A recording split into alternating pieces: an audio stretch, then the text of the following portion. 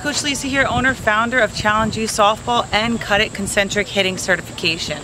I wanted to make a how-to video for players out there that practice themselves outside. It's very important that you become accountable for how you train, and that means you taking the time to train yourself on your own time, making sure you're watching your mechanics, and do it in a CUDIT circuit progression format. And that's exactly why I'm making these videos for you. So, how do we train ourselves outside? How do we go practice and set up a drill outside? Here are 3 crucial must-haves when you're setting up a drill outside or in your home to practice yourself. Now, step 1, the first thing you need is a net to hit the balls into. I personally, after having many different nets, I personally prefer the Rocket net. The Rocket net to me is the best because it's lightweight, it's affordable, the link is below for you to easily get this, and it lasts a very long time. My favorite part, believe it or not, is the size of the bag. Now, I could put so much stuff in here. So step 1 is make sure you get yourself a net and all your tools. Let's see what my tools consist of.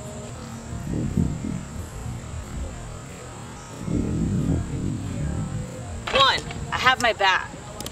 2, I have my net set up. 3, I have my Rocket training band so I could attach to a fence, put it on my body, put it on my bat. We'll go through a lot of circuits for that, and train myself.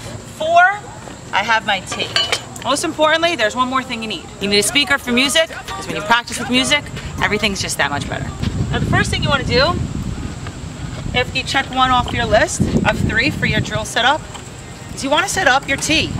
My personal favorite, Tanner tee. Good price, lasts a long time, light, can throw it anywhere to practice.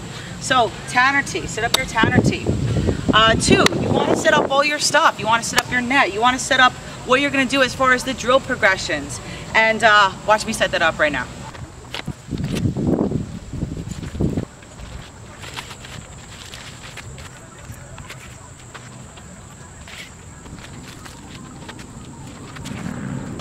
One is get your gear, put it in your bag, go to your location, find a spot to set up. 2, set up your net, set up your tee, set up your balls, set up your music.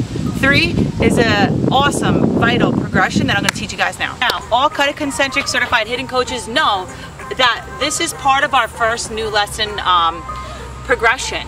First thing you want to do is you want to check out their swing, their stance, blah, blah, blah. But I'm going to show you the drills that you want to do. So I'm going to give you a big secret. Now, first drill that you want to do is we want to do the bat behind the back drill. What you're going to do is you're going to set up your bat, and this is going to work on your bottom half. Now, I don't want your bat here. We don't swing at a level this high, and you're more likely to pull and there's no control there. So I want your bat here, okay? What you're going to do is you're going to work on just driving your bottom half. So we're going to load, leg lift, drive, okay? You want to really make sure that you're driving that bottom half and freezing after. And you could say it, eccentric, lift, concentric. And every drill that you do and every swing that you do is your all. You know, train your mind mentally. Right now I want to get in a state of flow. I want to have a growth mindset just to make sure that if I do slip up, I'm good, I'm okay, I always got it. So I'm here, I'm in a state of flow. I'm going to really try to strive forward hard this time. So that's progression 1. Do 3 rounds of 12 of that. Now, I do puzzle piece training. So the next thing you're going to do is you're going to have something to balance on, something to kneel on. I want to work on my upper half, okay? So when you set up this drill, a lot of time coaches don't set it up correctly. Make sure that you're not having your player train for contact fully extended. Make sure that you're having them bring their hands back and drive when that ball is just about at their knee for this drill specifically. So what we'll do here to break down that second half and the top half is we'll have our hands up and then we'll put this all together. Okay, so what I want to do here is I want to pull back so I get into my upper half eccentric separation. By feeling this, I know that I'm creating an elastic band to drive through the ball.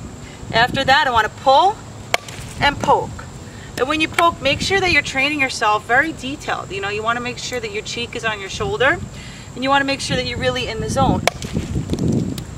You can choke up on your bat, and eventually we'll put this together like a puzzle. So we work the bottom half, now we're working the top half.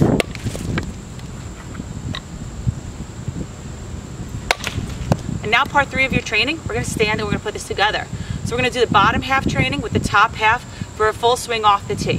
So get set up, and we're gonna combine both now, all right? So we have our bottom half, we're gonna lift, drive, and then I have my top half where my cheek is gonna connect to my back shoulder. And I'm gonna try to drive through. And off my back arm, my back hip, my back shoulder, and throw. But I'm gonna freeze at the power V. That is step 5 of CUDIT concentric hitting. Load, lift, freeze. Now this is training me in a detailed form. I know now how to train myself for clean mechanics. Another awesome thing about this net is that the balls don't bounce back at you. I've learned that with even more expensive nets. So this is a good one. Lift, pop. We'll go one more. Lift, pop. Now we put it together. After doing so many different progressions, write-ups, this after 10 years, I've learned gets your players to understand what they have to do with each part of their body and then put it together. All right, so take your time with this, coaches, take your time with this, players. Load, lift, then through. Load, lift, through. Make sure that your player's head is in. Eventually, they can really work on throwing their belly button out to the pitcher. But for the sake of younger athletes, make sure that their head is in to train them to see what they're doing. The extension is the longest part of the swing.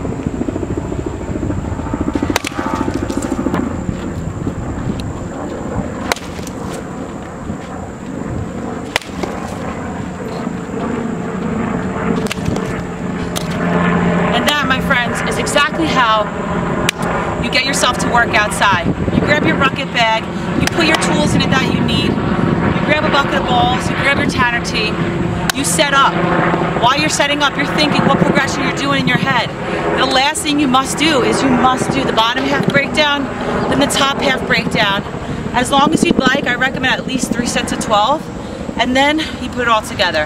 And you could be aware of what you're doing if you're off, as far as if your head's not in, as far as if you're not driving, because you broke it down into segments, so now you're paying extra attention to it.